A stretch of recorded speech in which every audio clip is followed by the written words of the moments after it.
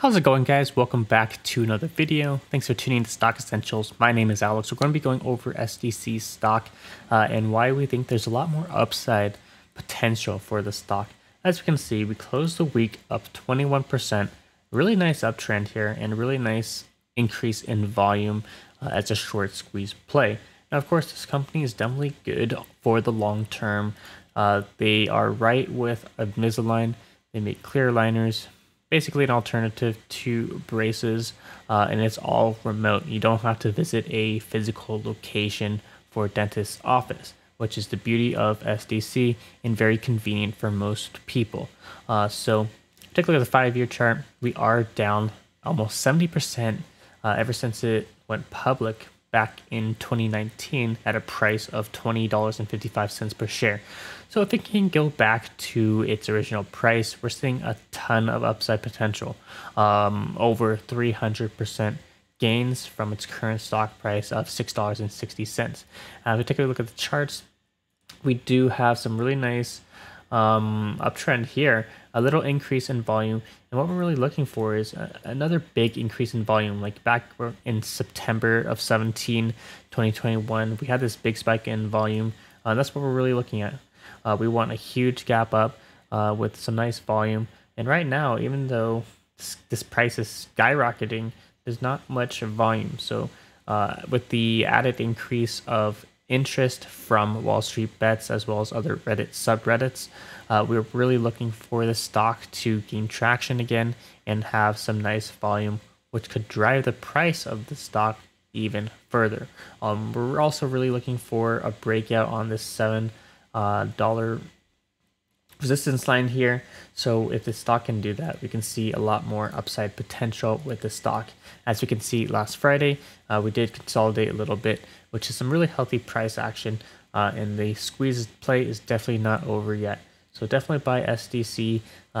It is one of those talked about stocks on Wall Street Bets right now, and there's a lot of good things with it.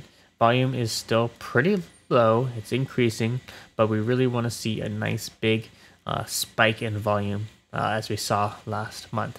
So the best way to play this is just to buy and hold shares. This is a great long-term company with a lot of recovery potential. Got hammered by the pandemic and it hasn't recovered since, so there's a lot of recovery potential here. Even if this squeeze doesn't play out, great long-term company, and you're definitely going to make a lot of money just buying and holding SDC. And if you want, you can play options. The best way to play options would be to buy some leap options. So do something like a 2022 expiration. Something like 2023 would be even good too. As you can see, you could do like a $10 call option. It's going to cost you only $200 to leverage 100 shares. So really nice potential here and really good unlimited upside potential as well with the options.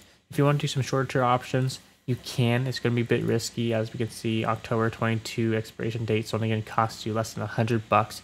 So you could do something like, say, a $7 call option.